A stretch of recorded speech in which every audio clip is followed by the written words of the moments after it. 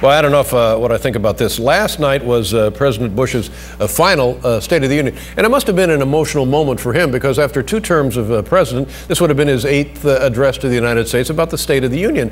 But, you know, NBC, did you see the way NBC was promoting it? Promoting? I mean, you know, nobody likes a joke better than I do, honestly. I love a good laugh, yeah. But I thought that NBC, the way they handled the promotion of President Bush's State of the Union last night, I don't know. It just makes me wonder. Really? Did you see it? Not respectful enough, is it? Well, here, I taped it. Take a look. Oh. NBC tonight on American Gladiators. 4 new contestants square off against Venom, Wolf, Fury, and Mayhem. Then, Dumbass gives his final State of the Union address, only on NBC. See, I don't think is that right? I don't think.